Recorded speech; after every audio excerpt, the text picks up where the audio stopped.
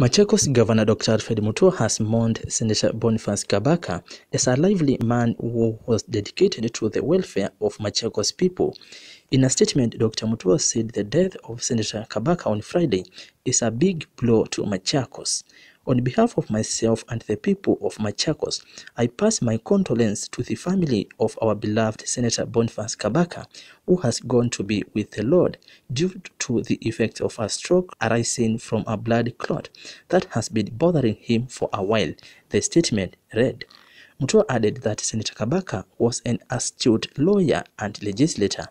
Before he became senator, he had for a time served as my government's legal counsel.